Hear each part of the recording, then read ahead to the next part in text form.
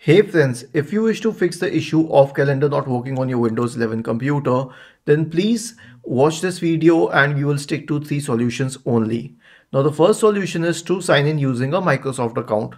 Right click on the start button and select settings from the menu. Go to the accounts tab on the list on the left hand side. Scroll down and click on sign in options, and here you'll find options to sign in with your Microsoft account or using this pin.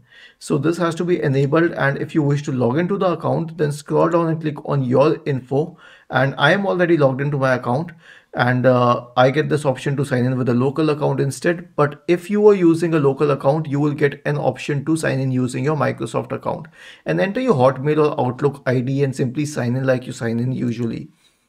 The next solution is to update Windows. Right click on the start button and select settings from the menu. Go to the Windows Update tab on the list on the left hand side and click on check for updates in the right pane.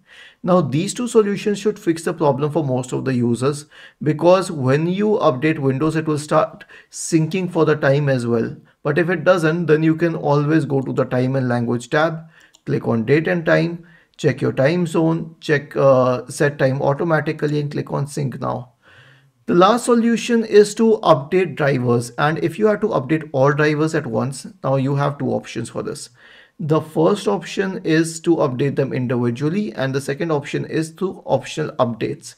So click on Windows Update and go to advanced options, optional updates. If you find any optional updates here, then please install them.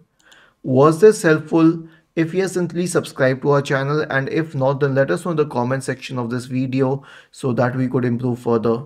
Thank you for watching this video and have a nice day.